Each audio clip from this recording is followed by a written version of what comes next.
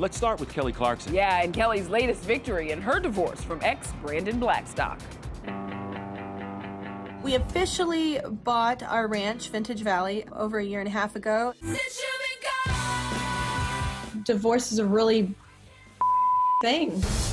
Was the judge fair, Brandon, with the house in Montana, the ranch? Judge hadn't ruled on anything yet. Kelly's ex, spotted at LAX yesterday, may just be in denial or may just need to call his attorney. The judge hasn't ruled on it yet. Yeah. According to a court filing obtained by ET, a judge has ruled that the $10 million Montana ranch Blackstock is currently living on is, well, officially hers.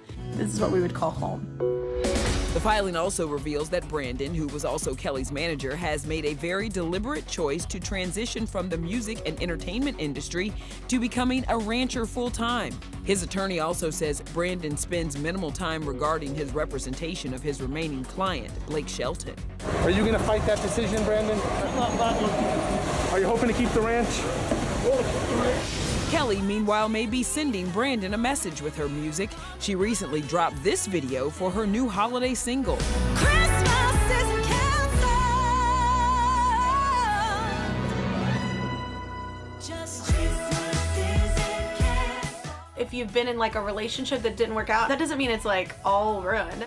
And you gotta wonder, was Kelly referencing Brandon at the ranch when she switched up the lyrics to this Billie Eilish song? Changing. You made me hate this city.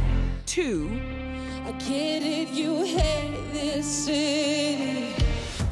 Despite her ranch win, Kelly's still required to pay Brandon almost $200,000 a month in spousal and child support.